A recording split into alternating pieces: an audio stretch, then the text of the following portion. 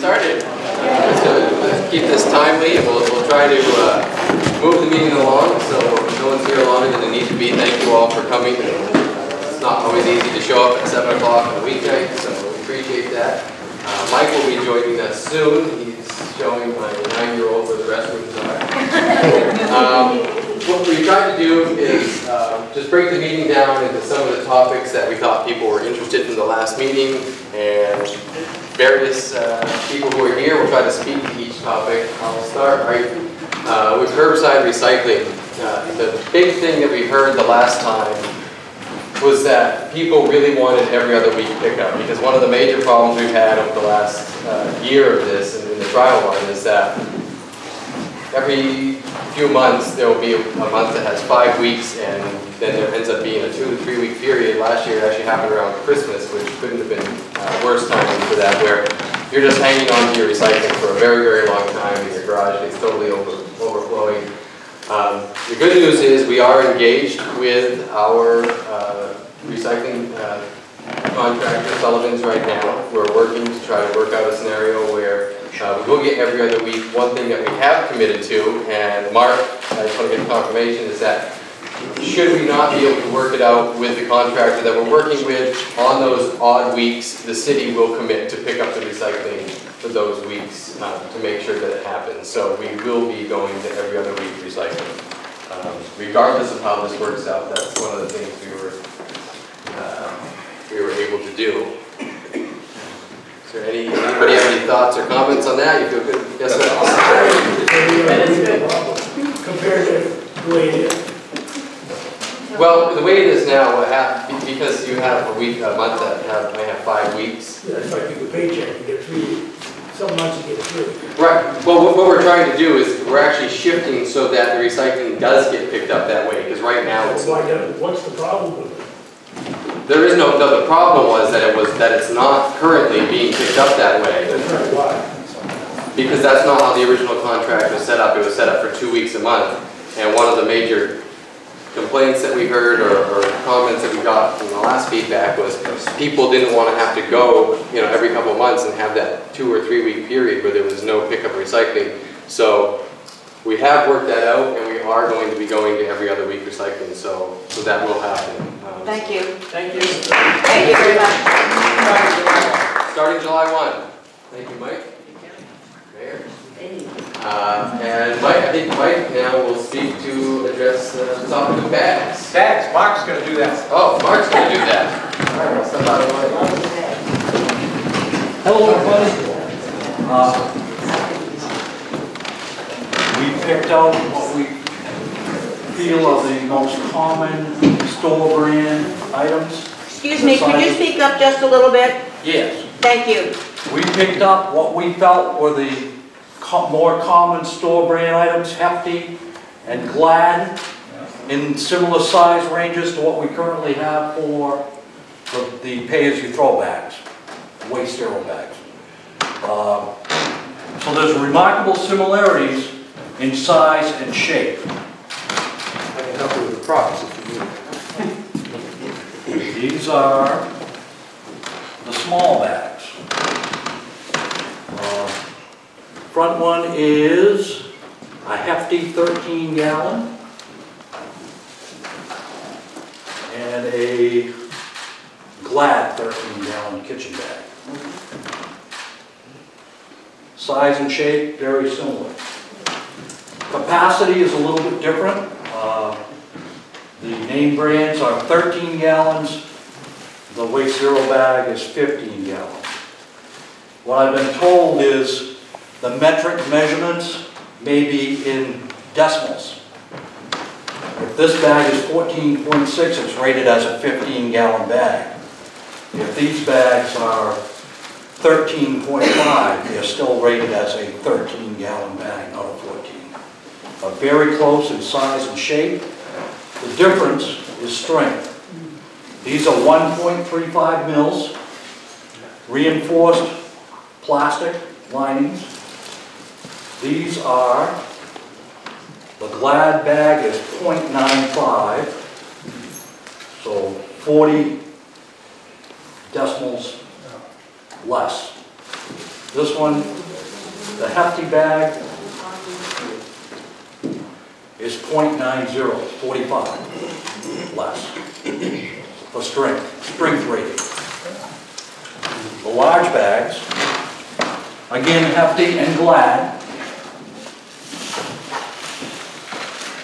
30-gallon bags.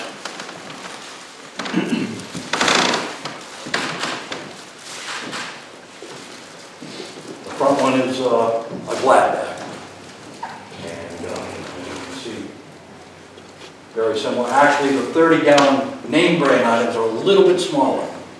Yeah. So The capacity of the purple bag may be a little bit beyond 30 gallons.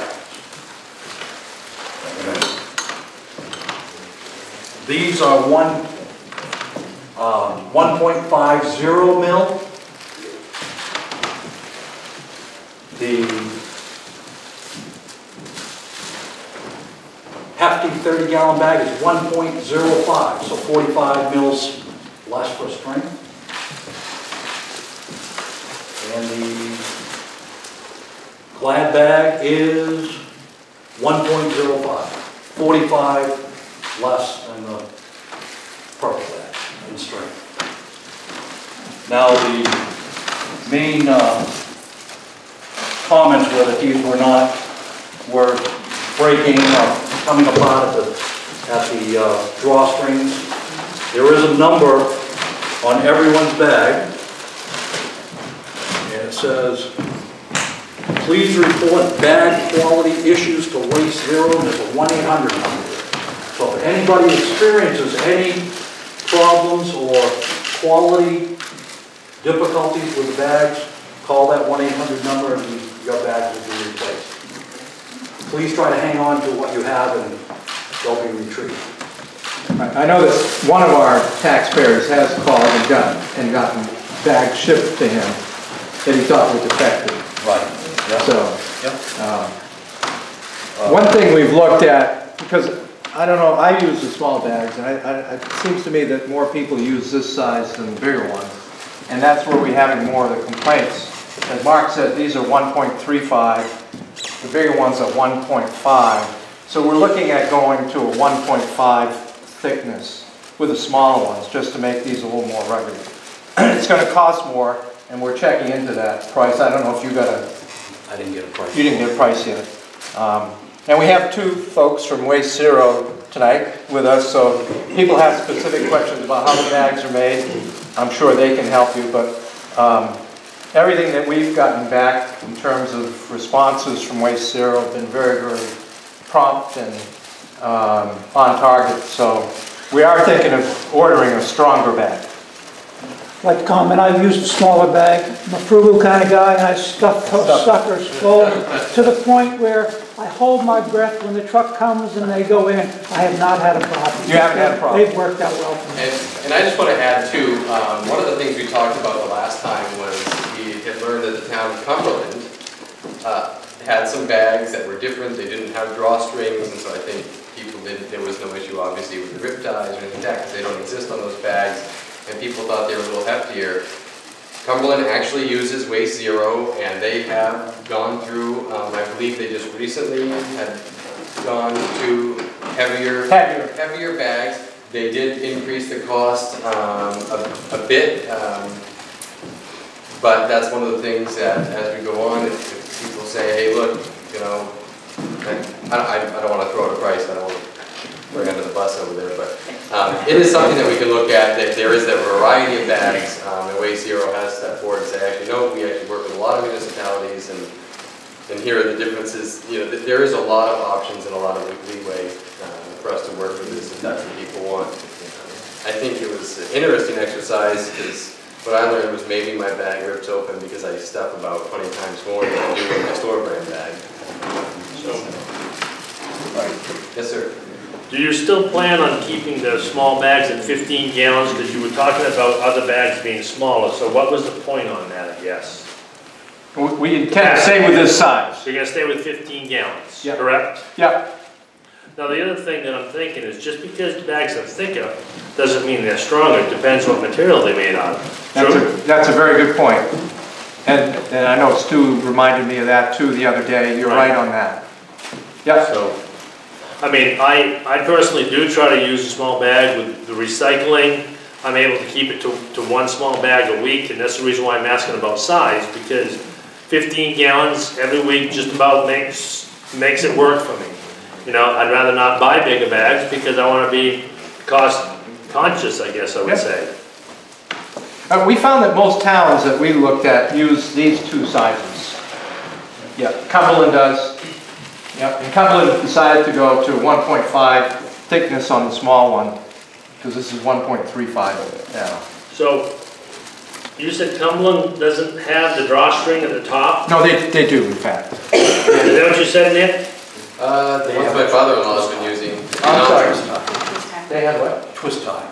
Oh, I'm They sorry. do not have that, so I'm sorry. what that means is that if you have a trash can and you want to bring it around, it just prevents having that. Because I think a lot of the breakage happens when you yank on the string sometimes in the bag ways. Okay, so they have twist ties, is that what you said? Yeah. Yeah. So that would make it more difficult to stuff the bag, I guess I would say, wouldn't it? And hanging on to the twists and Yeah. when you need them.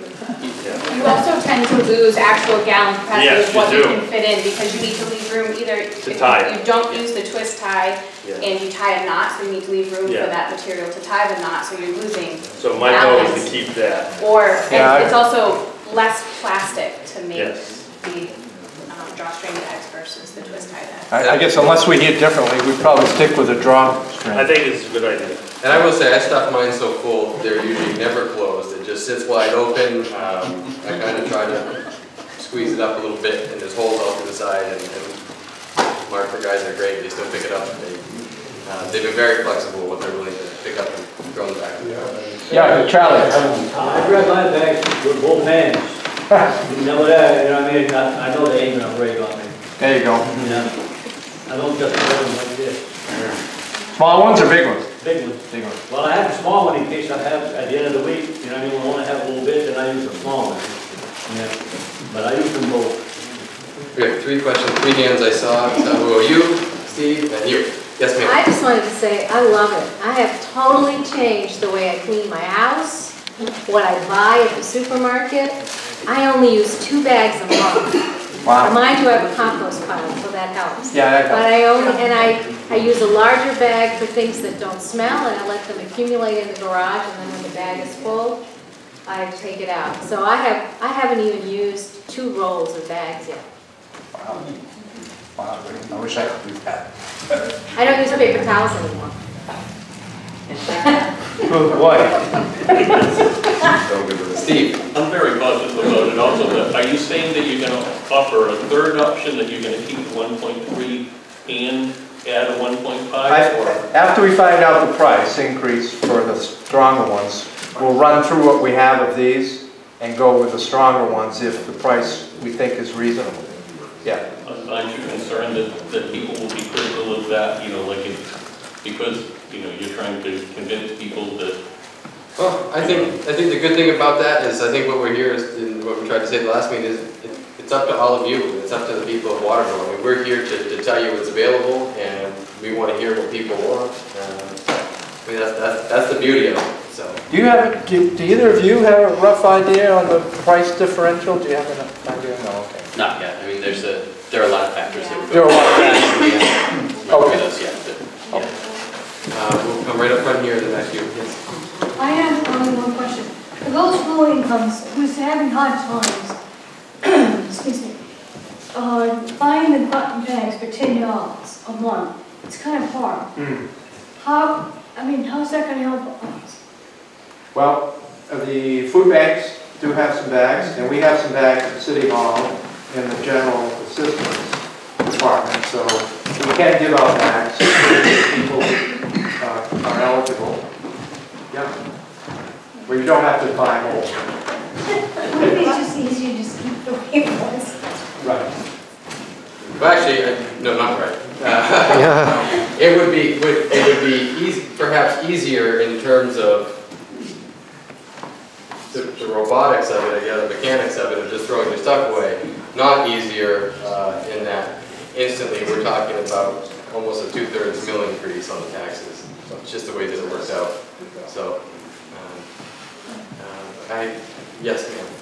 Financially, what we were paying, say, last year with trash pickup in our taxes, how much have we saved personally in a year off our taxes buying these bags? Well, you didn't see a tax reduction.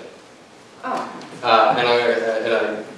Hopefully you follow. Essentially, over the course of several years, there were spending increases in the budget, as well as a major reduction in revenue sharing from the state, as well as other factors that went to the school budget. So when the city looked at the budget, they said, well, one of our biggest items outside of police, public works, and fire was trash. And so either there could have been a tax increase to pay for the additional spending increases, and what the city said was, knowing that in 2018 we're going to have a dramatic change in the cost of our trash, which we're talking about tipping fees that could have potentially doubled. To prevent that from happening, as well as to address the budget issues at the time, was to take the money that was previously being spent on the trash budget and move that over into other areas of the budget where the increases took place. And this was a new way for people to pay as they throw. You know, because you're not paying for the bag. That was the increase in taxes, the payment for that. She wants to know what the cost of delivering the trash out, the bags, versus... It's about $430,000 to the city. $430,000 to the city. So that's more than $500,000. Your tax bill would have gone up. Not just mine personally. No, everybody's. So Taxes have increased though, right? Yes, they have. Right. I guess. Not because of tax. No. So our taxes increased because there was a reduction of revenues from the state. There was increased spending on behalf of the city, and we've been talking a lot about this, which had to do with bond spending, as well as broad salary and benefit increases. I mean, that's how the budget worked. I mean, I can't take back what happened. That's a fact. So spending went up. And half of the retirement for the teachers went into the city budget last year. That was a change from the state. Passed that on to the city. That was a change from the state. So essentially, there were spending increases on behalf of the city, and there were dramatic cuts coming from the state. And the cost shift down to municipalities on both sides. Had to be dealt with somewhere, and I think the idea was particularly because of that. There's no avoiding the fact that in 2018 we need to figure out, we're in the process now of figuring out what we're going to do at that time, because we're talking about almost a doubling of the cost of the disposal of our trash, and that has to do with forces outside of the city. Yes, sir. I just want to address that being able to afford the bag thing, because I live on a fixed income.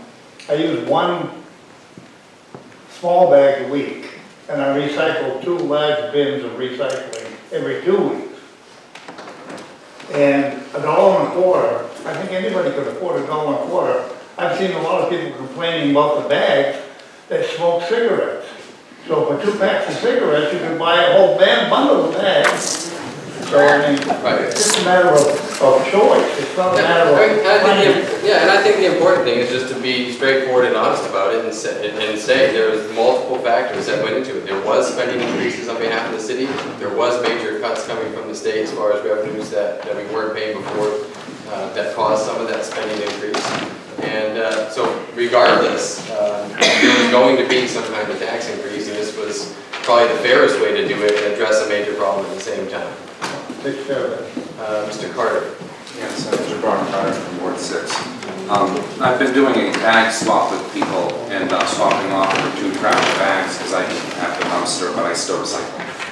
And I've been collecting some bags, so I'm going to deliver that to the City Hall, and hopefully some of the people that need some help, you can get those bags. And I'm also collecting bins as well, so if anyone has an extra bin, and they can let me know about it or see me afterwards and collecting them, and I'm also giving them out. Because I found a lot of people are paying more for the bags because they just didn't have a bin or didn't know where to go to get the bin.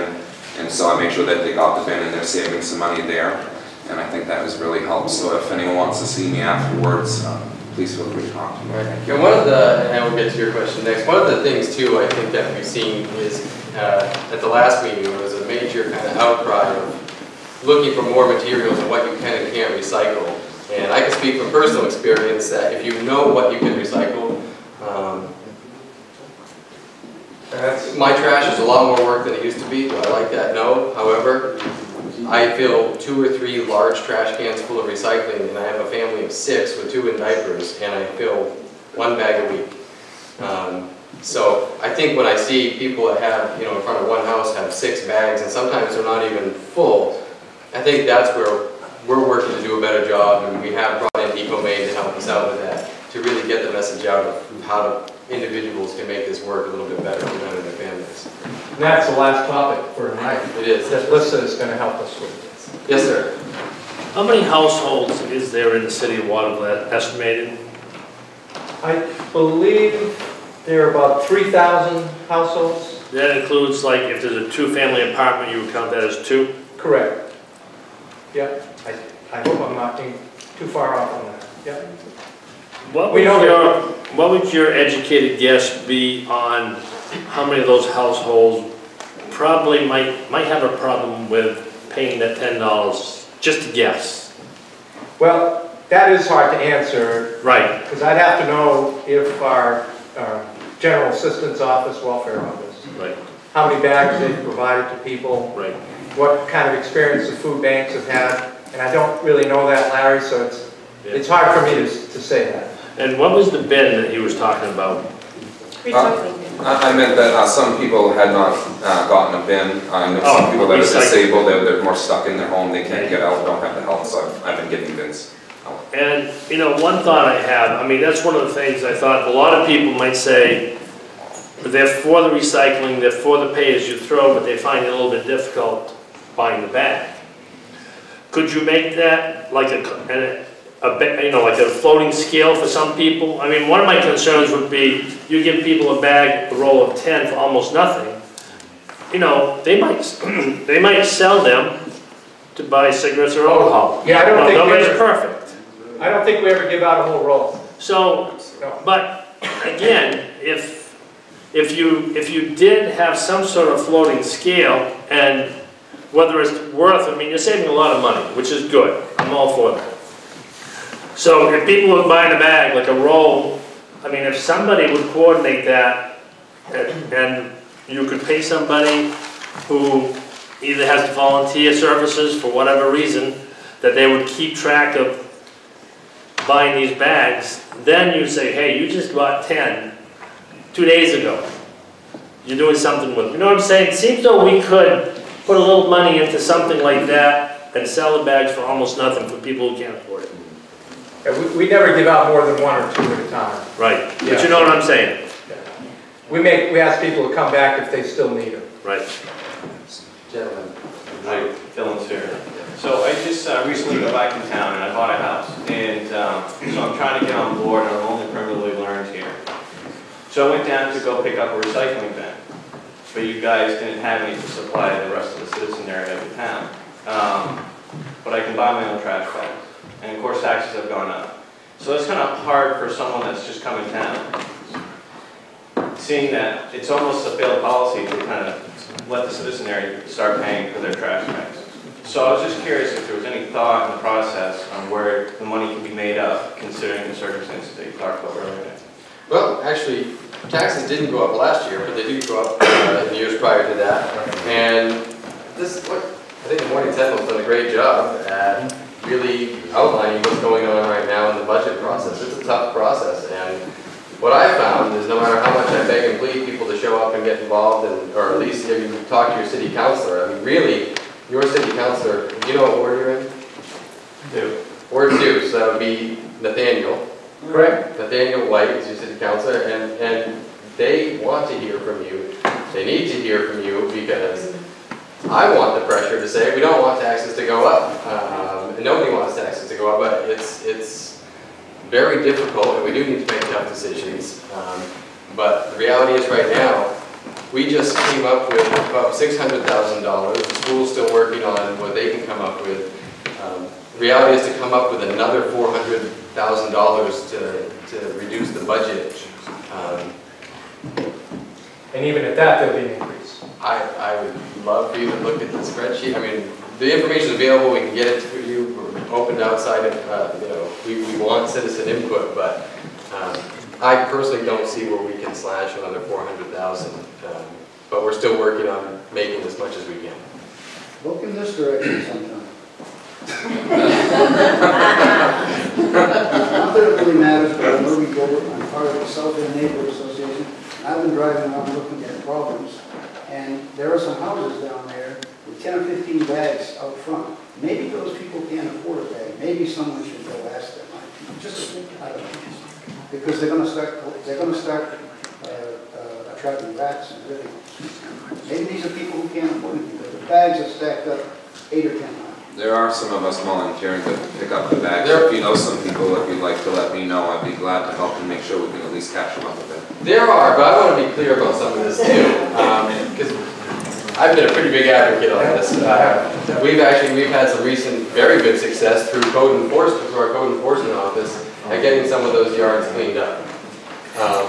Because the reality is, it is not the city's responsibility to, if people are throwing trash on their front lawns. That is the responsibility of the people who live in those places. And that's where we are trying to address that issue through code enforcement, to hold the people who are actually responsible for throwing trash out there.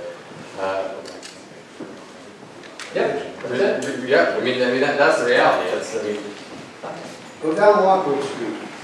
Yep, we can. Yeah, I mean, people need to be responsible for their own behavior. There. Well, I would say that I would hope that the South End Neighborhood Association would actually go and talk to those people and educate them about what can be recycled and what can't. But I also wanted to say that you don't have to have a city-sponsored recyclable bin. You can write recycle on any garbage can that you have and put it out at the car. The city bins are all covered. You don't have to have a city recycle. They have a sticker, you can just go get. You called me, thank you. Yes. Okay, I am Patricia Heath, 44 Uses Parkway, Ward 2. I need to address PAYT as well, and I'm going to keep it really brief, but it's going to cover every question that you have here in a nutshell.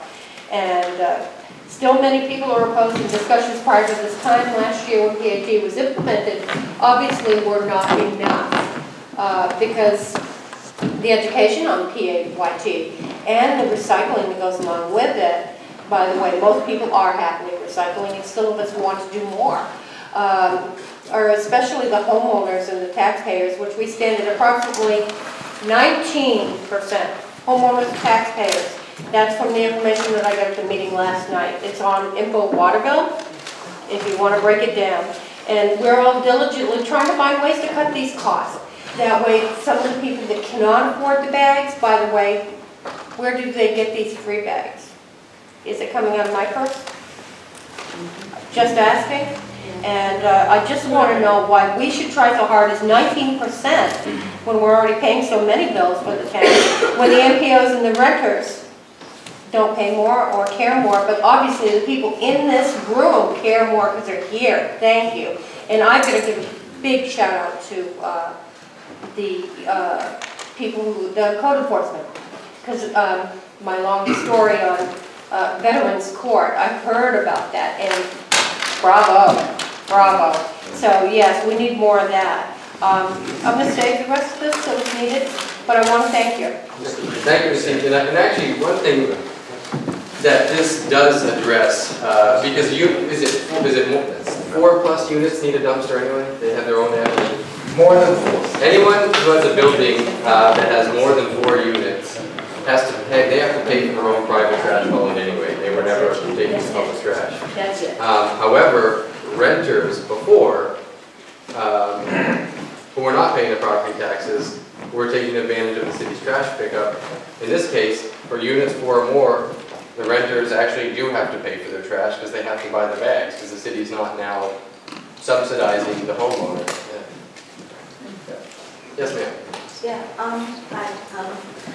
I live in Ward 2, and I've lived in the same house for over 45 years. And I recycle. I started way back when in 1980 or whatever, 1990, you know, when we started it. And I kept it up. I kept taking my stuff over to the building next to UPS.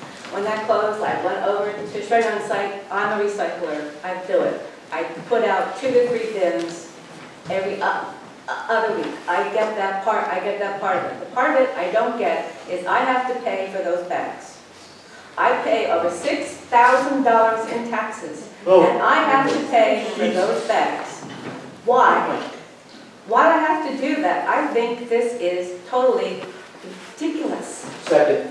Absolutely.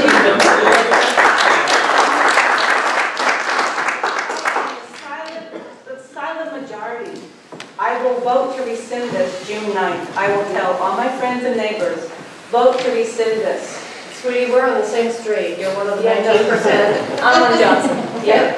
What I don't get is, maybe what we could do is, can we have 1 bag free every week? At least 1 bag? I think that would help. But I think this whole idea is full of caca, and that's what you're going for. Well, the reality is, and everyone knows, I was the biggest advocate against pay-as-you-throw. However, right now, as we're trying our best to have not a tax increase this year, which is extremely difficult when I'm looking at the built-in spending increases, if this goes away, automatically that's an extra $400,000 that the city needs to come up with. That's either going to go into your property taxes, or we can get rid of trash altogether and we can privatize it. This is a tax, though. It is a tax. And I'd like to see you guarantee that the price of those will never, ever, ever go up, because they will. It's a petroleum product, it will go up. But it's a tax that goes to everybody who throws out garbage. Right, you're not paying for the bag, you're actually paying for the tipping fee, and it actually doesn't even cover the full cost of the tipping fee of the trash. You're paying for what's inside the bag. I mean, before, pay-as-you-throw, you and me, who pay property taxes, were subsidizing every single renter in the city of Waterville. Renters weren't paying property tax bills, were they? That's where the cost of trash is in the property tax. That's not true.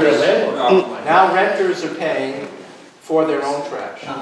I used to be able to throw trash away in these great big kitty litter and cat food bags. Now I have to put those, I have to roll or fold them up and put them in the plastic. To me, that's a big waste.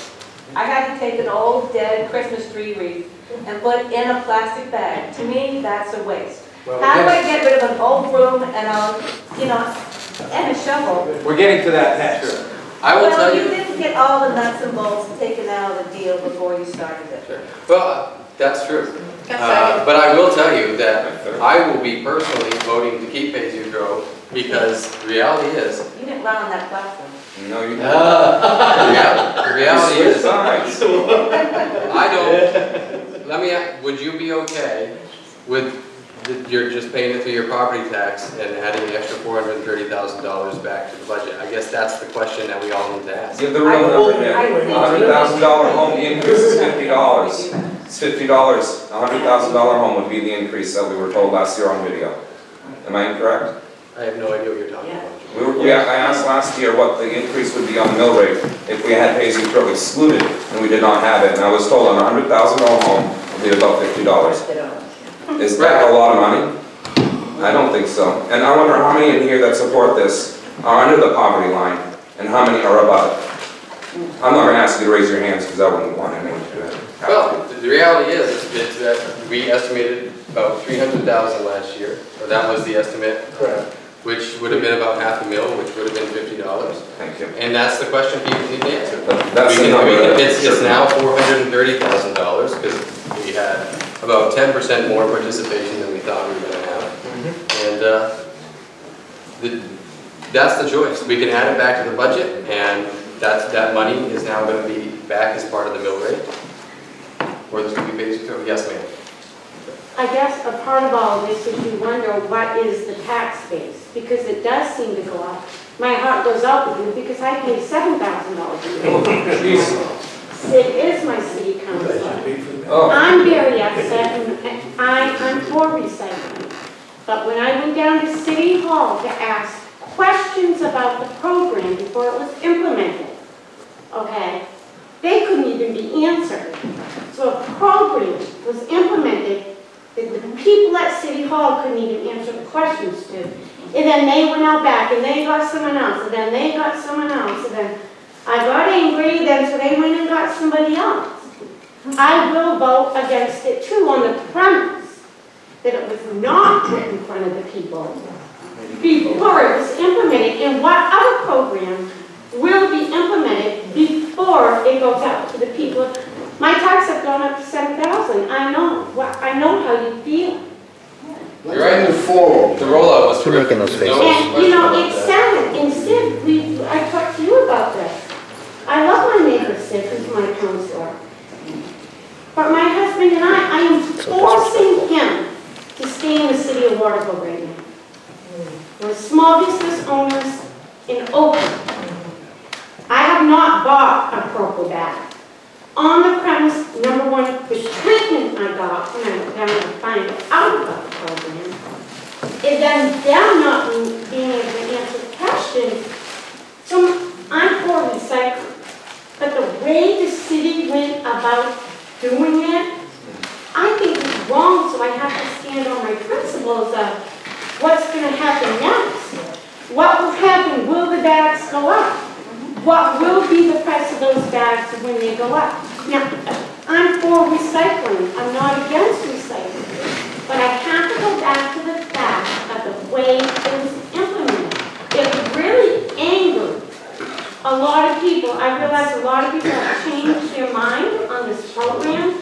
But there are us that maybe think that the program is fine. But the way that is just pulling the rug under the feet of the people who pay a lot of taxes in this city that doesn't offer a whole lot anymore. You're right. We are looking to move out of the city of Waterville. That's only $7,000 a year, but someone else. It is a lot of money, and I hear you, and I apologize for the feeling. And I'll be honest, you don't need, first of all, there is no judgment here, so you do not need to feel like you need to justify your position. I think that needs to be clear for anybody. This is what an open forum is about. You certainly shouldn't feel any judgment on that. I have not, to be honest, I haven't changed my feelings about how I like the program. I've changed my feelings on, I'm looking at the budget and looking at all of the other increases. I'm right now working on trying to hammer down as much as I can and saying, how is this going to affect all the other homeowners if this gets added back? But you can understand the concerns of certain absolutely. taxpayers when I'm one of them. When you're talking about the budget issues, what then is going to come up for possibly another increase in taxes that might be pushed through without the input of the taxpayer. Set aside, I know this is about pay-as-you-go. No. So I shouldn't go off the subject of pay-as-you-go. But that's my concern, and it has been for a very long time. Sure, and I think, fortunately, I mean, because I've been to your house, and I know you work with Sydney, and he lives right next door. I wish everybody would call their counselors and have discussions about the budget, because that's how counselors come to make their decisions about the budget. Probably doesn't let you do anything. He loves it. No, it's extremely important that you do engage and talk to your counselor, because, and I'm not going to go back to the rollout, because I was the biggest blaster of the rollout, and it is what it is for me at this point. I'm obviously here dealing with a different situation, but your opinion is respected. You don't need to justify it. I just know other citizens also have to do, and I know you say you can't go back to the rollout and how it's implemented and whatnot, but it is going to affect the vote of certain people on June 9th, which most people don't even realize I work in a small business. I am trying to make them all aware. They go, what do you mean June 9th? Well, I go, that's a good question. Why June 9th? Why a time when we're not voting on anything else but To be honest with you, crowds? actually, there was a lot of, at the meetings at the city council, there was a lot of push from us who were there against it to get it in the summer and not on a November vote, I believe, if I recall that.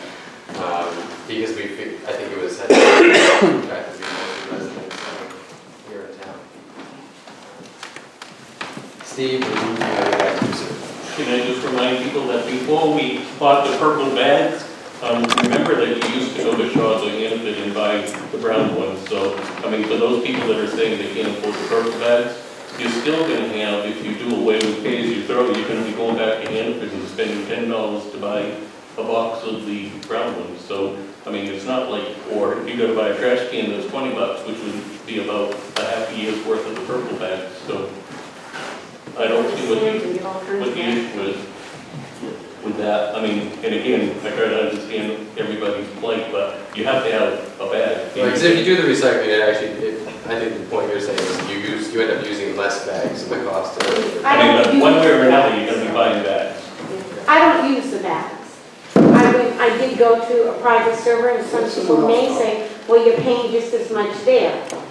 But I'm sorry, it's a local business, and you don't need to apologize. we own a small business, my family does, and so we're giving our money towards the small business, because, like I said, unfortunately, as much as I hate to say that, I'm literally forcing my husband to stay in Waterville right now. It's sad for me. I grew up in this area. And I promise you, we are, obviously, you live next door to Sydney, so you're pretty tuned in. We're doing our best to work on the tax issue right now. Yes, sir. My name is Todd. I live over on Shelter Place. I'm pretty new to town. I moved here from Gardner, and from Portland, which has pay-as-you-throw and recycling. And one of the big factors for me moving to Waterville was I wanted to make sure there was curbside recycling. When I heard that the city council was considering doing it, so I went to every city council meeting, talked to my city councilor Dana, and was really pleased that the city was considering doing this. So, and I think that the process that the city went through was actually pretty good. I mean, they had a committee that was put together. They looked at this for over a year. I mean, there's some people in the room who were on that committee. They reported back to the city hall. So I think that the process was actually pretty good. It's just a matter of paying attention to what's happening in city hall. And you can't argue with, you might support this program, you might hate it. You can't argue with the numbers. 53% reduction in trash tonnage, that's 8 tons less a day. That's incredible. I mean, $60 a ton to dispose of your waste is really expensive. It's gonna double in 2018. So the fact that we're already sending 50% less trash is amazing. And the recycling rate has gone from like 5% to 30%. It's The point is that incredible. you didn't have a choice. You don't have a choice. You have a choice. You can get a private contractor. Well, thank you. That's your choice. So That was your choice. if you're not throwing the trash away, where's my $400,000 savings in the budget? Where's my savings? I just, hey, to address that, that came from a mixture of state cuts as well as we need to acknowledge increases in the city spending. You have to acknowledge all sides of the budget. It's not just, it wasn't just one thing. There was cuts from the state, there was spending increases, and those increases are things, some of those have to do with contracts that we're still trying to address right now. We've been paying attention to the budget process. There was a lot of things, but that's why. I mean, there's no going around the fact that the budget was increased, and that's why your taxes didn't go down. Well, if we look, what are we getting for our taxes? Less services. What are we getting for our taxes? We're paying for a full-time police force, we're paying for a full-time fire department, we're paying to have our roads plowed and cleaned, we're paying for the schools for sure. The school budget is, now, it's a little more complicated because the city doesn't pay for the entire school budget, but it's still a big chunk of the budget that the city pays for, so. I hear your plight. I'm not, and we are working on it.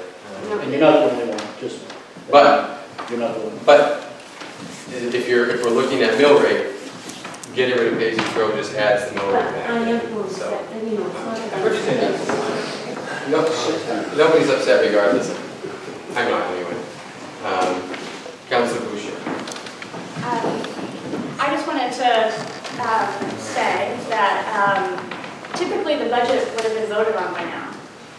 We would have voted. I think probably it would have been voted probably last night. You know, it takes 3 votes. But you have a new council now, almost. You have a new mayor.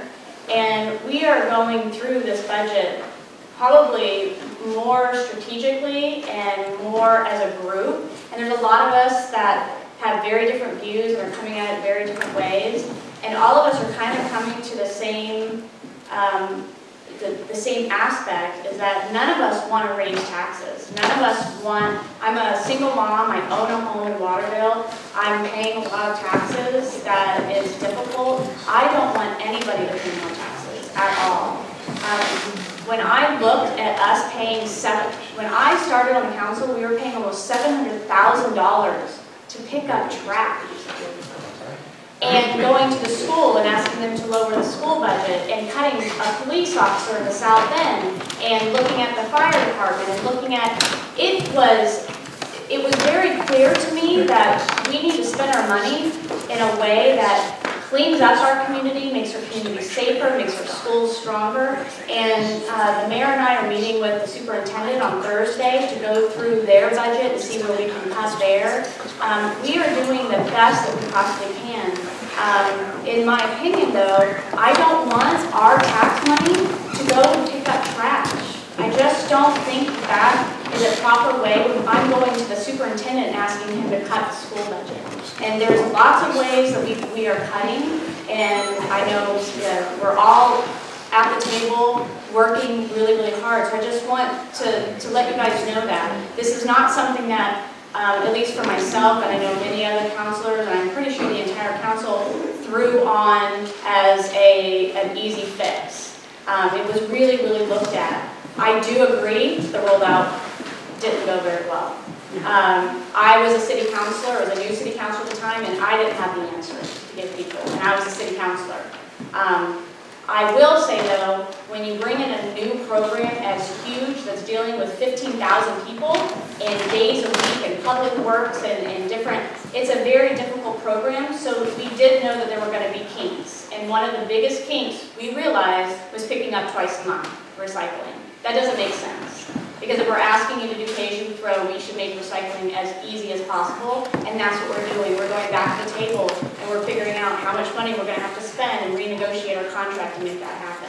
But so I just want to say, like, I feel kind of the same feelings that you're having, but also looking at the budget, and I invite all of you to come to our budget meetings and come and sit and really look at the numbers. I think Todd was right. I think when you start to look at the numbers, $700,000 for me, when I'm sending my kids to public schools and we're asking them to cut things, but I'm willing to pick up trash, I'm willing to spend the $2 a week to put my trash out and be able to get curbside recycling, so I can make sure that our police force and our schools are stronger and make sure that tax money is going there. So, anyways, I just wanted to... And I actually just wanted to bring up, just for the sake of making sure we're staying on track here, a couple of things. One, whether you are for pay-as-you-throw or against it, this meeting is should be respectful of all views, and there's no judgment of anybody.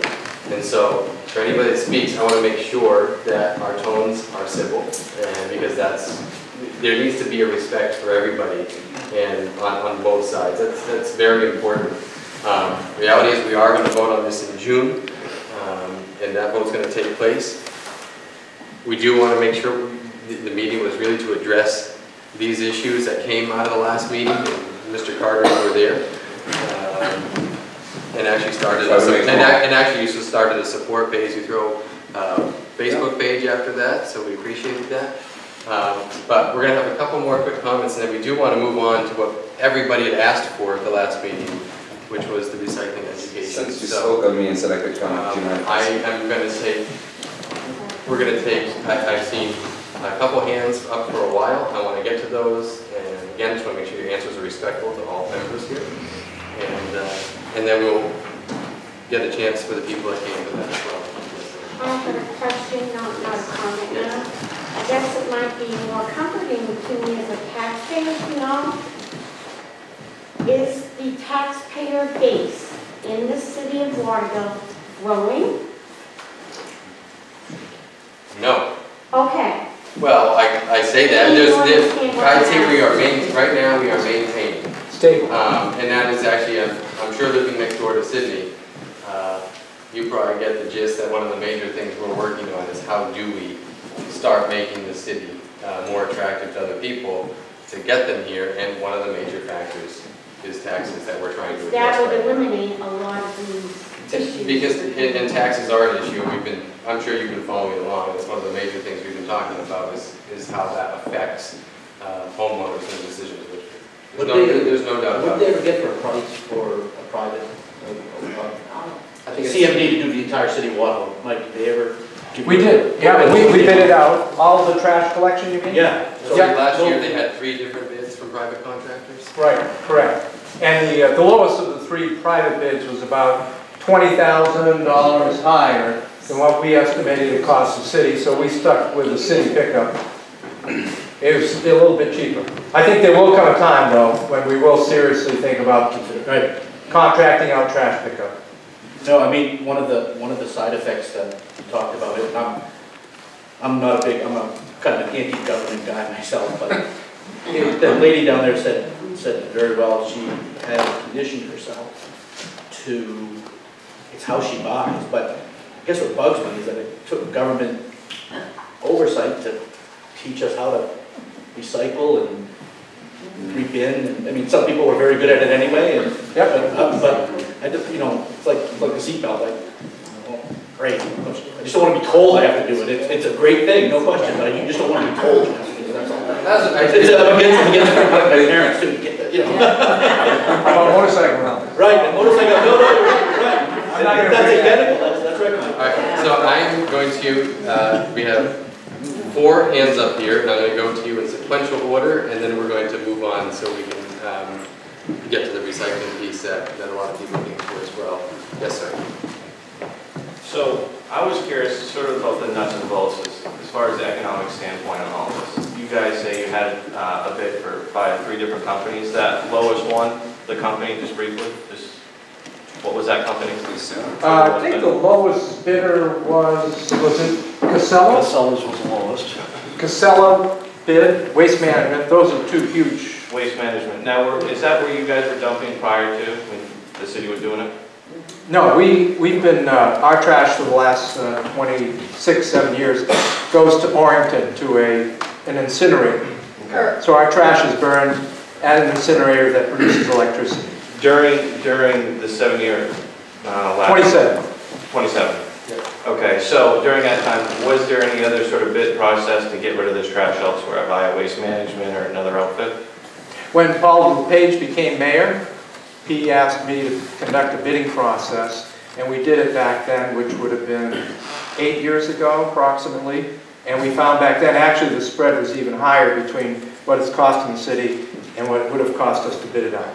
And one of the problems now is that that long-term contract with PERC is ending, and they're saying those rates are going to double because their model has not been sustainable, apparently. So that's kind of in 2018. That's one of the major kind of. The whole picture changes when we no longer are required to bring our trash to PERC. But better, well, we don't. The city actually just appointed a solid waste committee, and there are engineers on this. There are city councilors on this. There's a lot of good variety of folks. Mr. Silverstein's on the committee, and the purpose of that is trying to figure out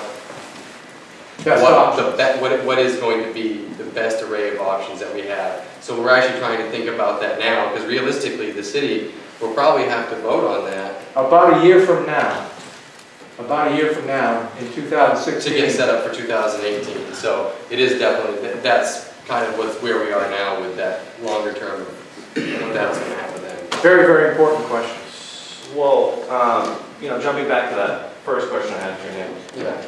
is there a contingency plan as far as, you know, this room, you know, the statistics speak for itself. So if the town goes and gets rid of this pay to throw, what do you guys have up your sleeve to make the gap, you know, feasible? And then, not only with that being said, there's some business owners here, yeah, I want to first say that I don't think anyone is questioning anyone else's discernment on doing the right thing to recycle. I think everyone wants to recycle. I don't even think there's a judgment on that, is what I'm trying to say. Sure. It's a matter of review this. So, in any case, I was just kind of curious on, you know, moving forward and figuring out what's down the pipeline, considering, you know, you see the numbers here tonight. Sure. Well, about a month ago we had a meeting, and it was actually more full than this, and the statistics there were exactly the opposite. So, to be honest, if you were to poll me right now, I can't give you a thermometer of where I think the vote's going to go.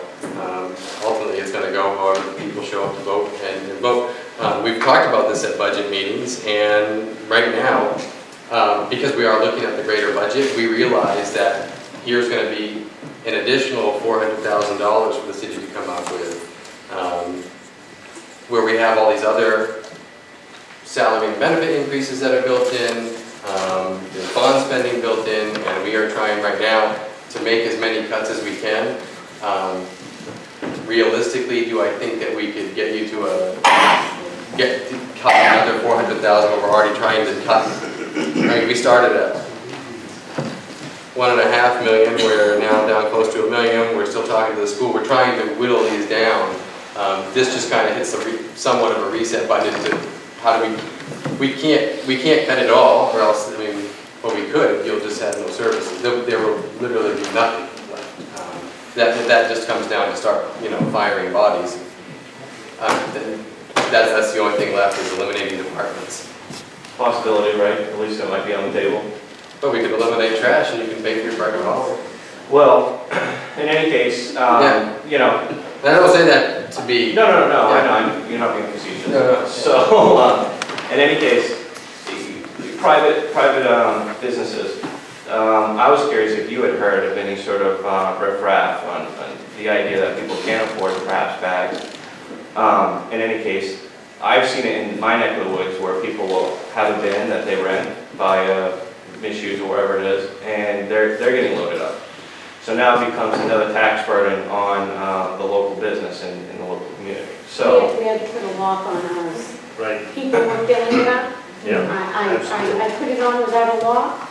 It wasn't even a week later, and the dumpster was full. And it was reported to the police because someone was seen there late at night putting trash bags in. We bought a lock. Yeah, it did. Yeah, I would say there was a higher increase to that when it first started. I know the city has been in contact with business owners who have called the city.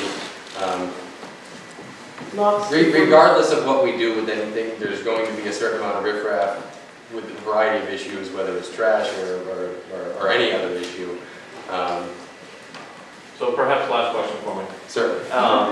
The recycling program, I remember years ago when I was a lot younger, Waterville tried to do a recycling program, and they got bins for everyone. I think everyone had 2. And in any case, you guys sent out, the city that is, sent out recycling trucks that were very costly at the time that they picked up, and they ran it once a week. Instead of buying maybe 1 truck, they bought 2 and ran it once a week.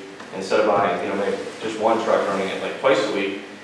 I think it stands for itself, excuse me, that it didn't work out economically speaking. It wasn't feasible to buy 2 trucks and run them once a week. I was curious if we were making money off the recycling at this point, and if that was the plan to begin with. And I can't speak to whatever happened years ago. Sure, I was just but saving money, we're not making money. Right. Right. Saving. I guess we're reducing expenses. We're making up a deficit. We're reducing trash. We're reducing expenditures. I don't think it's ever going to turn into a business for the city to be in the recycling. The purpose really isn't to, at least from my standpoint, there are people who, you know, obviously love the recycling. From my standpoint, the purpose is merely a financial one. How do we reduce the tonnage as much as possible? And we've done that by 55%, so that's where we realize the savings. Where are disposable diapers being put? Recyclable or trash? Mine go in the trash. I have 2 children in diapers. Yeah. And actually, I would say that's probably half of what goes in my 1 bag a week is probably diapers. I have 2, and one of them's a toddler. So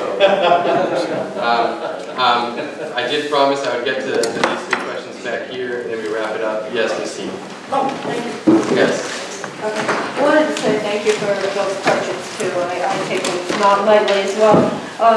Kirk, I believe I heard it mentioned recently their contract is coming up again soon. Well, you know they're not going to go down. If they're going to have anything to do with us, they are going to go up.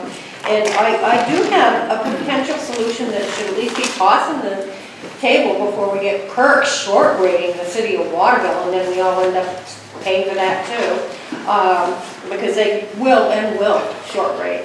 But we're looking at something called composting. City of Winslow actually has a successful composting program going on. That's a lot of your smelly waste is in the garbage cans that doesn't go into recycling.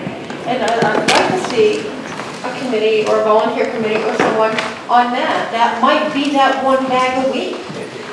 And if so, some of these points are moved. I mean, it's just something to think about. Then, because we don't expect Kurt to be nice to us no matter what we do. There certainly are more solutions. There are, and actually, if you have a solution like that, I would recommend that you forward that. Actually, if you forward it to Mike, he can forward that to the Solid Waste Committee, because that is the job of the Solid Waste Committee that we just appointed. I used to be in solid and recycling. So if you could get in contact with Mike, I'm sure the Solid Waste Committee will look at whatever other options that you have. Will do. Mr. Carter, I apologize for the wait. You are next, and then we have one more question after you, sir. Brian Carter from Ward 6 again. I just want to say thank you very much for taking the heat because you weren't there last year when this got voted in, and I know a lot of us are upset because this was imposed upon us, but Nick's up here and he is being honest. Every time we ask him, he's honest, and that's what I really look for in a leader, is that honesty, so I really appreciate that.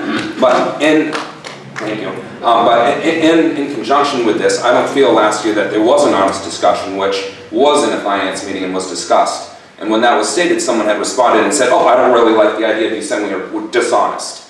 Well, I think some people weren't fully forthcoming last year. Now with it being forthcoming and people having been honest, yes, I've come on board with it because I see our budget needs it. We need this to keep going in the city. I don't like pay-as-you-throw. I don't even love it. I like recycling, and I love recycling. That's a great thing.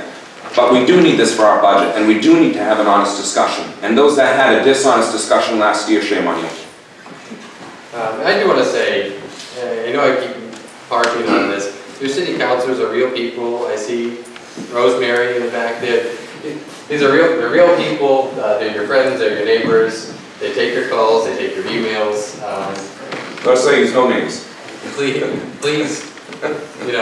engage in the process, because we do. I mean, these are the things we're trying to do. It's going to tax down. And last question, sir, before you move on. First of all, I do want to say that I'd like to commend the people who did recycling before the pay-as-you-throw. I'll be honest with you, I was one who would just throw stuff away, okay? And there was your trash, right? There was your 80,000, 90,000, 80, 90 tons, correct, a month, which is on this chart, okay? However, I do believe that if we give bags away, people are going to take the easy way out and throw stuff away. I'm probably going to be right there. I hate to admit it. Hopefully I wouldn't. I see it a big plus in recycle. I see the biggest problem with recycle for me is the plastic, the cans, the pizza boxes. They pile up quickly. I think it's good that you're going to go every 2 weeks. Thank you. I mean, are you talking about alternating every other week? Yeah. 26 instead of 24 a year? Yes. Okay. So yes, thank you for that. A lot of people don't know that your public works has a dumpster for brush, Christmas wreaths, stuff like that. So you don't have to throw that away in the trash. You know, a wooden broomstick from a handle, I got an idea that can go in those dumpsters. So you don't have to throw that away. But people don't know that. I mean, I think you do that twice a year, is that correct? Spring and fall? 3 months in the spring. And I think it's still the middle of June currently. Okay, so I think that's a big plus for us to get rid of brush and branches and stuff like that. Mike, I do have to say that I'm not sure I agree with what you said as far as renters not throwing away trash for free, because taxes are still paid on the apartment they live in. So I'm not sure I agree with that statement. Well, when renters started to buy bags, did anybody's rent go down? I don't think so. No, I understand that, but if the taxes went up because we're paying more for trash, the chances are the rent would go up a little bit. So, I mean, that's just my point. Yeah. One thing I've never understood is why the businesses in town haven't been the biggest cheerleaders for pay as you throw. Because any business in town is paying twice for trash disposal. Once in their property tax bill, and second when they had to contract out to have somebody come and get it. Us homeowners were paying just once in our property tax bill, but we were making every business in the city of Waterville pay twice in their property tax bill and by hiring their own contractor. Now, that burden in the property tax bill has been cut drastically with pay as you throw. So businesses are not being hit twice like they were. Right, so that's probably... I haven't understood why businesses haven't been saying, yes, we're glad you did. But we should probably get to Liz's presentation. Because I think the questions that came out of the last meeting, what can I recycle and what can't I? And so she's got a good presentation about the basic do's and don'ts. I know I learned some things when I started thinking about what actually can go in the recycling bin and what can't. All right, thank you, Mike. Hi everyone, my name is Lissa Bitterman. I'm the Business Development Manager at EcoMaine, and we are the company located down in Portland who processes your single stream recycling. I came tonight with a kind of quick and dirty presentation about the do's and don'ts, but a couple of issues have come up that I just want to speak to because I think as kind of one of the solid waste experts in the room that I might be able to shed some light on some things that people have mentioned tonight as concerns, and then I'll get right to the do's and don'ts. One of the things that we see at EcoMaine, we have a single sort recycling facility. We also have a waste to energy power plant similar to PARC where your solid waste goes. We process about 40,000 tons of single stream recycling a year from our 54 member communities. We process 182,000 tons of solid waste a year from those same communities. The EPA does a waste characterization study every few years, Environmental Protection Agency, and their waste characterization study comes up time and again with the statistic that about 50 to 60% of the material that comes out of households in the solid waste stream could have been recycled if people bothered to put it in the right container. So what that speaks to, unfortunately, is the distinction between the folks who've been recycling way before it was the cool thing to do, and the folks who, when an opportunity is handed to them on a silver platter, can't be bothered for one reason or another. This program kind of crosses that gap. With that said, the city of Sanford is a community that's been with EcoMaine for many, many years. Very quickly, they went to pay as you throw a number of years ago. Residents didn't like it. They put it on a referendum. They voted it out. In the 4 months that they had pay as you throw, we saw their solid waste go down by around 40%. When they rejected pay as you throw 4 months later and went back to their old system, didn't take them very long at all for the waste to creep back up to where it was before and higher. So unfortunately, it's like the seatbelt law, it's like the motorcycle helmet law, it's like the speeding limits. You know, we don't always necessarily like to have things imposed on us, but you've got your people on either end of the spectrum that are going to obey or disobey no matter what, and then everybody else in the middle kind of comes on board when there's a cost.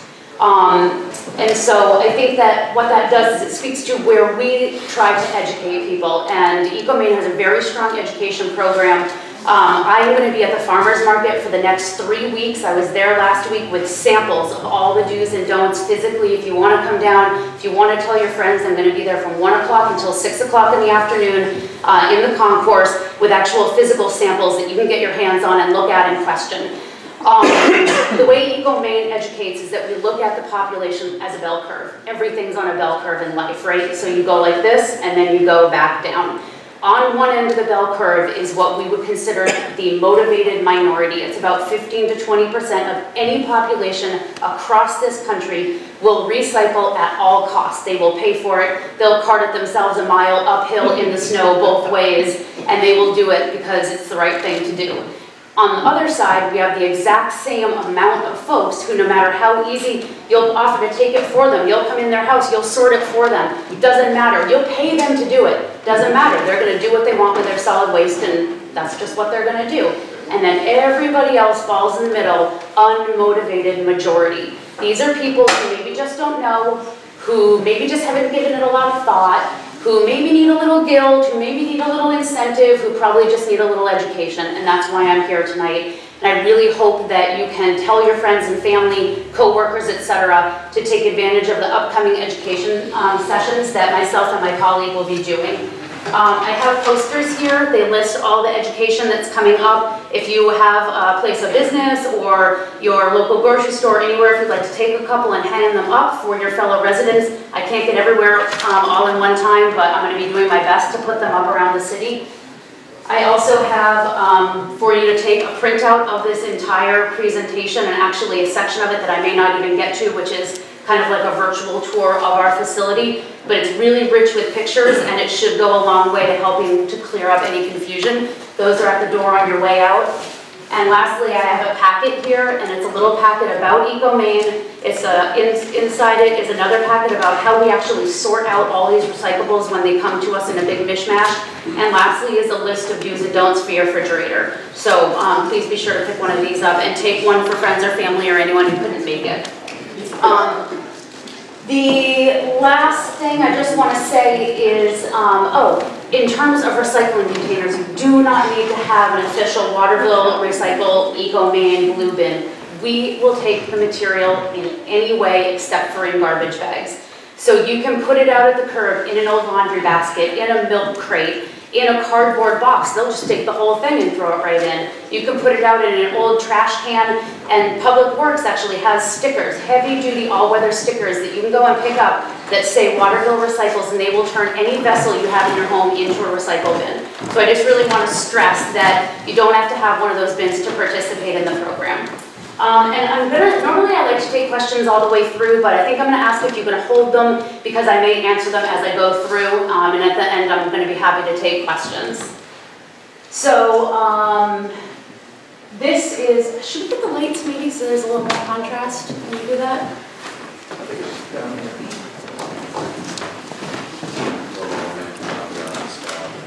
Thank you. Does that help? Yes, I think, does that help everyone? Yeah, okay, great. So this is how your recycling comes to us, okay? Big old mess. This is called our tipping floor. The recyclables get dumped out of compactor trucks, they get dumped out of open top containers, they get dumped out of tractor trailers. Any which way they get delivered to us, we will take them and we will separate them for you. What we need in between when they come to us like this and when you put them out of the curb is a good understanding of what actually can go in and what can't. This is a little poster that we have. It's actually on the home page of our website. You can go on and click on it and download it for free if you want to if you want to print it out, if you want to have it for your home. It's just a very quick and easy visual guide to show you at a glance the kind of majority of the items that pass through your home that maybe if you have young kids, you can help them get used to the graphics and things like that if they're not reading yet. This is a list. I'm not going to go through the whole thing, but I wanted to include it because it's in your printed out version, and we will be addressing all of these items in picture form as I go. So single stream recycling, you can mix it all together, right? So what are your paper dues? Essentially, all non-wax paper is recyclable as long as it's not totally filthy. Our motto is if you can tear it, we can recycle it. So any of these items up there are recyclable. The items that oftentimes people get confused about are the milk containers, the cardboard ones, or the juice containers. A long time ago, they used to be wax coated. They aren't anymore. They're actually coated with a plastic polymer. You can always tell if something's wax coated by scratching your fingernail down it. If it comes up with some wax underneath, you know it's wax coated. If it doesn't, you can rest assured that it can go into your recycling. Another item down at the bottom, you see the soy milk and the wine box and the juice box. Those are considered aseptic containers. What those are, they allow perishables to sit on a shelf unrefrigerated. Those are fine, we can take them. And then all of these items here that you can see in terms of egg crates, newspaper, magazines, phone books, regular books, both hard and soft cover. The cereal boxes, cracker boxes, pasta boxes, we consider that all paperboard, those are fine. Paper towel and toilet paper tubes, the glossies that come in your newspaper, junk mail, you don't have to take the window out, that can stay in, that'll get dealt with down the road. And then lastly, we will also take shredded paper. We just need you to put it in a clear plastic bag so our guys on the line can see what it is. They will pull it out by hand, and once the paper is sorted from everything else, they tear open the bag, they dump the shredded paper in, and it goes into the bale and then off to market. Paper dues, paper don'ts, it's a small list. It's wax paper, toilet paper, Kleenex, and paper towel. The wax paper, the paper fibers and the wax are too ingrained with each other and they cannot be separated down the road. And all of the rest of the items there, the fibers are tiny, tiny, tiny to make them soft enough for human contact. So when they try to recycle them, they just turn into mush when mixed with water. So you really can't pulp it down and turn it into a material that new paper can be made out of. That's pretty much it on the paper side. Literally everything else. Even, tea bag, pouches, again, if you can rip it, we can take it. In terms of metal dues, we need everything to be under a 5-gallon size, otherwise it gets jammed up in our sorting equipment. We have heavily automated sorting equipment, and it is meant to accommodate household items, not big, giant industrial containers. So we ask that everything be under 5 gallons. And we can take steel, tin, or aluminum, including foil, including pie plates, including the caps for off of all your bottles and cans, and as well aerosol containers. We do ask that you can please empty those if you can possibly remember so that they don't explode when they're going through our plant. In terms of cleanliness, all of the vessels that you're turning into your single sort recycling, just give them a rinse. Use up the product inside, give it a swish with some warm water, it's good. You do not need to put it in your dishwasher, you do not need to painstakingly clean it. It gets cleaned downstream by the vendors who actually purchase it. These are single sort metal don'ts. All of these items are recyclable, just not in the single sort stream. Obviously, white metal that has Freon in it needs to go to the transfer station. The Freon needs to be taken out, and then our specialty recyclers will handle that material. And then other items that you can see in this container are, jagged pipe, bicycles. We get lawnmowers sometimes. Items that are just too large to go through our sorting equipment. Those don't have a home in single sort.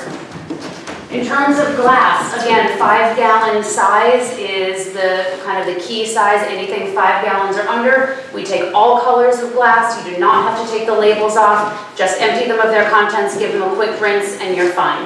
Caps on, caps off, doesn't matter. Just throw it in. In terms of glass don'ts, there aren't really that many, but those that there are really important. We cannot take building and car windows, mirrors, ceramics, or light bulbs of any kind, particularly the curlicue ones because they have mercury in them. Those need to go to a hardware store or any of the other businesses around town that recycle CFL bulbs. And the rest of the material, it's a different kind of glass than what we take. It's also very jagged and can be dangerous for our workers. So we don't take any of those materials that you see up there. Goodwill is a great place to take ceramics, even if they're broken, because if they can't be resold, they will sell it off to companies and they use it to make road, and they put it in all kinds of stuff. They just grind it up and reuse it. Okay, now we get into What about the plates? They're not really ceramic and they're not really... We had one the other night when you dropped it, it shattered. Yeah, probably like a resin, some type of a plastic resin. No, it felt like a normal dinner plate. they have a name for them, they used to come in sets. Corral. Corral, yes. It's glass. Yeah, those would not be recyclable, those Okay. would, yeah, basically you want to stick to the rule for glass of bottles and jars. The things that are gonna come through your household that have product in them. Does that answer your question? Yeah, thank you. Okay, plastic rule of thumb. Plastics get really confusing for people. That tends to be the biggest area of confusion. I'm gonna try to dispel the confusion here. With the exception of styrofoam, which is one type of number 6 plastic, I'll get to that in a second. Your household plastics are recyclable if you can answer yes to all 3 of these questions, and they're listed on the back of your do-don't list for your fridge, so you don't have to commit them to memory. Does it have a number 1 through 7 on it? Everybody know where to look for the 1 through 7, the little triangle? Bottom. It's usually on the bottom, sometimes it can be on the side or the top, but you really want to inspect the vessel and look for that chasing arrow triangle with anything between a 1 and a 7. Is it rigid or hard? Doesn't mean it has to be like super hard, but you know, anything, a yogurt container, that would be considered rigid and hard compared to like a tube of toothpaste, which is kind of floppy.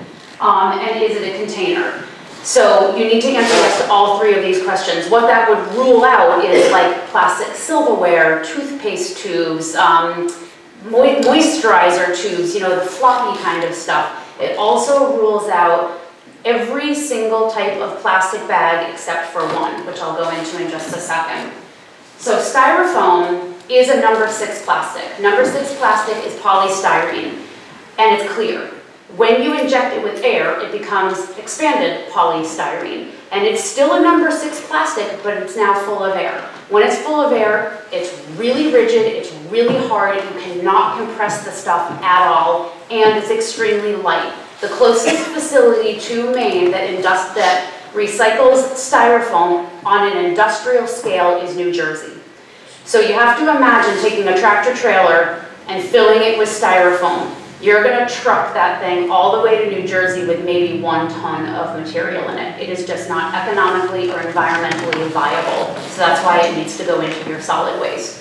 So don't be confused if you see a clear container with a number 6 on it, that's fine. Just not when it has air in it and it becomes styrofoam. Peanuts, you know, packing pieces that will come around your television, anything like that comes in your packaging, you cannot take that styrofoam in any form. So here's pictures of your plastic doos. Again, the 5-gallon rule applies, and that black thing in the back is a flower pot. Believe it or not, those are recyclable. And if you have an item that has a metal handle on it, don't worry about it, you can throw that in as well. But again, when you're thinking about plastics, is it a container, is it hard and rigid, and does it have a 1 through 7 on it? And if you go by those rules every single time, you will be able to answer your own question. So the one exception with regards to the whole plastic bag thing is that we will accept the single-use plastic grocery sacks. That's going to be Hannaford, Shaw's, CVS, Walmart, Target, any type of those plastic bags that when you go to a store and you buy something and you walk out with it in a plastic bag, we can take those. We would encourage you to use reusable bags because those bags are a tremendous source of pollution if they get free from the recycling. And for the most part, they usually end up tangled up in our equipment and we end up having to take them down to the waste-to-energy plant anyway, but we're going to try. So you can put those in. So when you're thinking about plastic bags, think no plastic bag on the entire face of the planet can go in your recycling except for single-use plastic bags. And that should rule out all of the questions.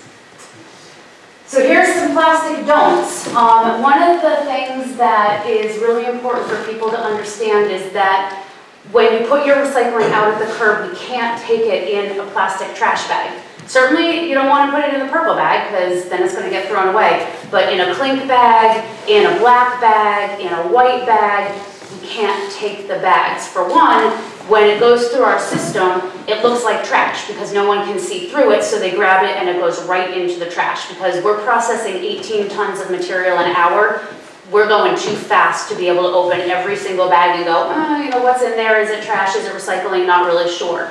So we need it to be loose in some type of a container so that Sullivan's can come by, dump it in their truck and go, or throw the whole thing in if it's just a cardboard box or whatever. So this, I hope, is a good illustration of all the different kinds of plastic, what we would call film. which is your bubble wrap, plastic bags, tarps, things like that. None of that we can take. And again, it just go back to that rule, only single-use plastic grocery bags, and you should be safe. These are some other don'ts, and this may look like a sort of hilarious illustration, like, oh my God, who would put a knife in single-sort recycling? Who would recycle a pumpkin? We get all this stuff almost every day. We get anywhere from 5 to about 30 propane or helium containers a day. Either the large ones there or the small green, Coleman ones for camping. We've had our roof blown off. At one point, we have had very close calls with extensive fires. These facilities are very, very dusty. We get spontaneous combustion anyway, just from the dust, never mind any type of flammable, pressurized container. So all of those vessels over here, in terms of oil tanks, gasoline tanks, they're probably going to have a number on them. They're hard and rigid, they're a container, but they contain volatile fluids, even trace amounts of them. That gives us a big problem. So anything that can be considered hazardous waste cannot go into your recycling. Same with batteries, sharps, obviously, e-waste. We're getting lots and lots of e-waste lately. Please take that to a certified e-waste recycler because it contains precious metals and damages our equipment and gets totally destroyed in the process, and so that it may not even be able to be recycled as it comes through our facility. On the middle there, you see rope. We consider that long, stringy stuff. All long, stringy stuff is a major no-no in single-stream recycling, and I'll show you why in just a second. Here's some other don'ts. Again, hilarious list, right? Nope. We get all of this stuff with regularity, including guns, including ammunition. We had one of our guys pull a small cloth duffel bag out last year. It had 70 rounds of live buckshot in it. We get guns a lot. That white thing right there, that's a comforter. We're getting a lot of blankets. We're getting a lot of pillows. And again, the long stringy stuff, Christmas lights, chain, rope, garden hoses, dog runs, extension cords, all of that we get. We get chainsaws. I'll pick your next one. They're usually pretty beat up. I don't know that you'd want it, but again, these are all examples of things that cannot be disposed of in your single stream recycling. Yes, sir. What if you took that chainsaw apart, took the plastic? Can you put the plastic in the? Is it a container? No, that chainsaw. Right. When you rip the plastic off, yeah. Is that plastic a container? What do you mean? I'm asking you the 3 rules. So you rip the plastic off the chainsaw. Oh, yeah. No, it's all plastic. Right, so it's not a container, right? Yeah. Okay, and... You won't take it? Yeah, because it's not a container. So it has to be a container, has to be hard and rigid, has to have a number on it. So you're going to rule your items out with one of those 3 rules, or you're not going to at all. So great, the plastic might be recyclable, but it's not a container, so we can't take it. Or it might have a number on it, but it's not rigid, so we can't take it. So just go back to those rules over and over again, and that will inform you of whether or not pieces of an item can be recycled. Does that make sense? No. Okay. Plastic is plastic. Well, sure, it is, but the problem is that the recyclability of any particular item is at the apex of technology and market. We may be able to pull that out. There may be the technology to actually melt it down, but nobody wants to buy some broken up pieces off of a chainsaw.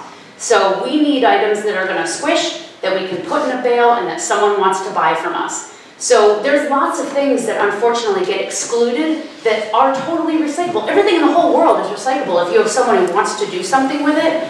But what we are is a household item recycling corporation. And so we take items that generally will pass through your kitchen, your bathroom, maybe your shop here and there. But we, despite the fact that that plastic might very well be recyclable, we don't have someone who wants to buy it from us. So no clothes, no pillows, no blankets, that's not... Take it all to Goodwill. Goodwill has a fantastic recycling program for fiber items that are either too stained or too torn to be able to use by someone else. They shred it and it goes back to market and gets turned into new material. And you let them know when you bring it in? Well, I mean, if you want to, if you want like a donation receipt, you can let them know, but you can show them that it has a stain, but The Goodwill here in Maine, they actually have a system where in all their retail stores, everything goes on the shelf. If it doesn't sell in 5 weeks, it goes to their corporate facility out in Gorham, and it goes out by weight. For one turn on the floor, all the ice skates go together, all the books go together, all the pots and pans go together. If it's not bought by someone one time out on the floor, it then gets recycled through their just absolutely massive facility where they're baling and compartmentalizing different materials. So even if you think an item is just a disgraceful mess, give it to them. Even shoes, even if you have one shoe, they'll deal with it. Did I see one other question? Yes? Cereal boxes is recyclable, but what about the stuff inside? Is that recyclable? Okay, so great question. So a cereal box is recyclable, right? It's paperboard. Is the bag inside the cereal box a single-use plastic shopping sack? No. Is that, like, if you go to a store, do they give you the thing you bought in a cereal bag? Or do they give it to you in like a little bag with a handle? Some cereals is in a bag. Right, so the bag, what I'm saying about the bag in itself, every bag in the whole world cannot be put in your single sort recycling except for single-use plastic grocery bags. So that would be a no. The box is recyclable, the bag inside is not. Okay? So this is how it comes out in the end. These are the bales I'm referring to. This material gets separated out, it gets squished by these massive balers into these cubes that weigh anywhere from 1,200 to 2,200 pounds a piece. When we have a tractor trailer load worth of paper or cardboard or milk jugs from everybody, Waterville's milk jugs don't get made into a bale. They get mixed in with Portland's and South Portland's and Scarborough's and Etna's and Glenburn's, and then everybody's milk jugs go together to market. And so at the end of the day, all of your hard effort of examining what you're putting into your recycling ends up benefiting your community and the process by allowing us to quickly make these bales and turn the product around and back out to market. And this is how you make it a circular economy. Buy products that are made with recycled content. You can find almost everything out there under the sun to buy with some component of recycled content in it. And if you do that, that makes the demand for recycled items go up, or like material to make things out of. That makes the market stronger. That makes everything more healthy in terms of a cyclical system. And then, you know, eventually one day, maybe recycling will be a moneymaker. A couple of years ago, actually I would say before the recession in 2008, everyone's making money off recycling. We were selling bales of milk jugs for like $1,600 a ton, okay? The economy tanked, all the prices went down. We sell in the commodities market, so it's a reflection of how the economy is doing. And then it slowly kind of crept back up, and it was doing okay for a while, and then when oil prices slipped, it tanked again. So with everything in life, there's ebbs and flows. Things go up and down. Right now, there is no money to be made in recycling at all. If things go back up again, we might even be able to pay the community for the recyclables, but not right now. There just isn't enough value. Yes. I have a question about styrofoam. I understand styrofoam peanuts can't be recycled. What about the container I get from Big G's for my sandwich and fries? That's rigid, but I was throwing that away. That's correct. Is that trash? It's trash because it's styrofoam.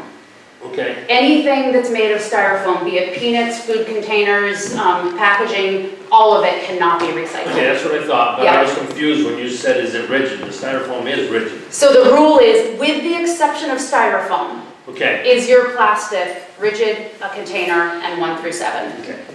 So that's the styrofoam's the outlier, and it really confuses people a lot. But you can refer to your this handout is the entire presentation, so you can refer to that. Okay. So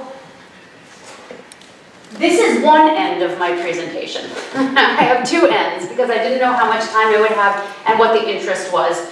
I can end here. Yes? Well, okay. I think so. Okay, the one other thing I just want to show everyone, I'm just going to kind of cruise through this, is what happens with plastic bags at our facility. So That These doesn't are, look good. these are star screen separators. They're basically these large beds of axles with these big rubber stars on them. They're spinning. The material all mixed in together is getting pushed up into the system. And because cardboard tends to be large and flat, it rides up and over those stars, and all the little everything else falls down in between onto another conveyor belt. That's how we separate cardboard, that's how we separate paper, and that's how we separate glass. So you see all the negative spaces in between those cogs? That's what happens when we get plastic bags. At least once a day, if not twice a day, we have to shut the whole system down, stop processing, and send in 5 guys with box cutters to hack all that off, and then it goes down to the waste to energy plant. Plastic bags this size. Yep. Even the single-use plastic shopping bags, honestly, those get wrapped around as well. We say we take them because we know we're going to get them anyway. We try to recycle as many as we can, but when you're thinking about plastic film, this is the ugly side of it. So I'm going to end on keep up the good work. Does anyone have any questions? Would it be wise to throw away a plastic bag then? You know, it's really the best possible thing to do with plastic bags is to take them to Hannaford or to Walmart, because they actually have specific recycling for those plastic bags only. Second best, you can put them in your trash, you can put them in the recycling. Because you're not a landfill community, your plastic bags are being burned for energy, so they're not going to be floating around all over the place and getting stuck in trees. You know, put them in with us. You know, we'll try to recycle them. Well, I have been. Yeah, keep right on doing it. It's fine. It really is fine. I just wanted to kind of highlight for folks the reason why these ones in particular are so problematic for us. Great question. Anyone else have questions? All right.